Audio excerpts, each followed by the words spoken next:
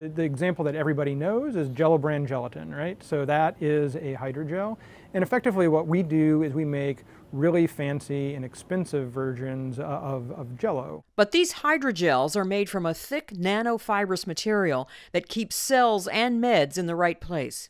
Those nanofibers make a network that might look like a spider web or whatnot and effectively hold the water in place. For instance, if you had melanoma, you could potentially inject one of these hydrogels that maybe even had some other types of drugs that could help kill the cancer. The gels cause an inflammatory reaction in the body and then dissolve and are replaced by functional tissue.